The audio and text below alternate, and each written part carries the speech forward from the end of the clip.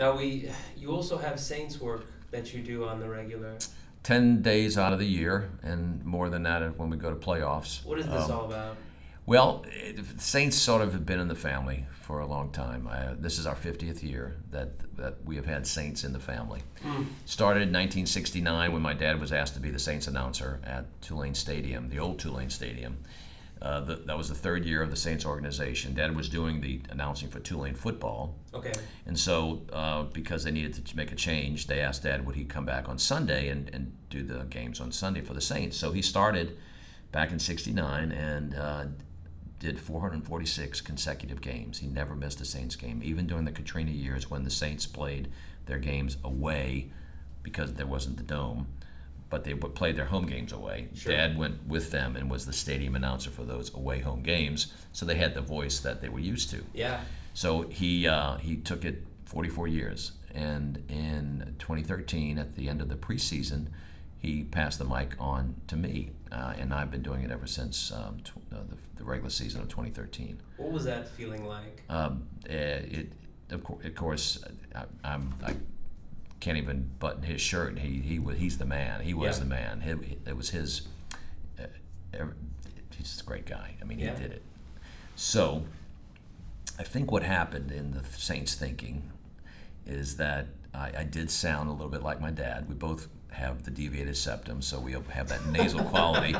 And I had done some, voice work around town, Sure. auctioneering work, MC work, and the Saints approached us and said, "Hey, would you like to talk to my dad?" And said, what do you think about this? And he said, that'd be perfect. So I remember that first game, nervous as you know what. Mm-hmm. But as soon as I got into it, Dad had coached me, look, just be yourself. Mom was saying on the other side, you better sound like your father. But we did it, and for the first couple of games, he gave me some pointers and how to calm down and breathe slowly and things like that. But this is my 6th year in the 2018 season, so it's an exciting year. And so how many far. games? What's the game count? Well, I'm not really counting the games, but if I did 446 games or 44 years, I'd be 110 years old when I finish. I don't think I'll be 100. I don't think I'll be going 44 years like my dad. But the other side of that story is my mother also attended 446 consecutive games because she went to every game with Dad. You're kidding me. Uh-huh.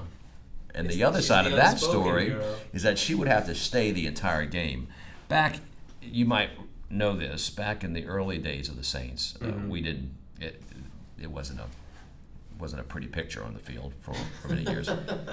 When Mr. Benson came in, he brought this new energy and new thoughts about bringing in this management, and that's when it really turned. But before that, you had people wearing bags over their heads at the games, and it was some pretty bad football. Oh, goodness. So those of us who would go to the games, we could leave at the end of the first half or in the third quarter.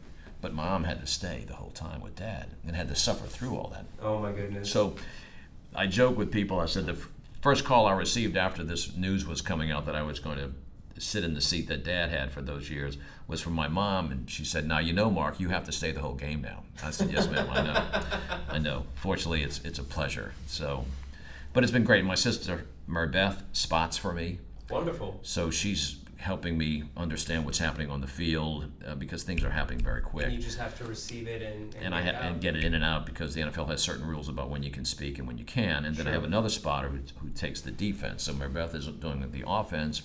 Tony Melito's got the defense.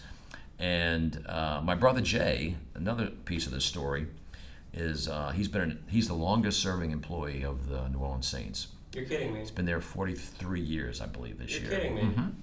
He's the administrative director. He does everything from managing summer camp, training camp, to handling logistics of the team when they travel to other cities.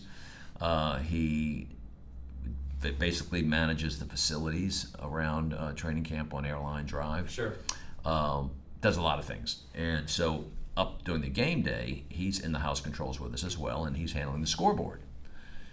So we've got my sister, my brother, and and not, I'm there as well. So the whole family. Yeah. There. So and it's again, this is our 50th year. What a spectacular way to spend the games. It's amazing. You can spend it with the family. My mom says there are 2 seasons in the year. There's waiting for the Saints season and the Saints season.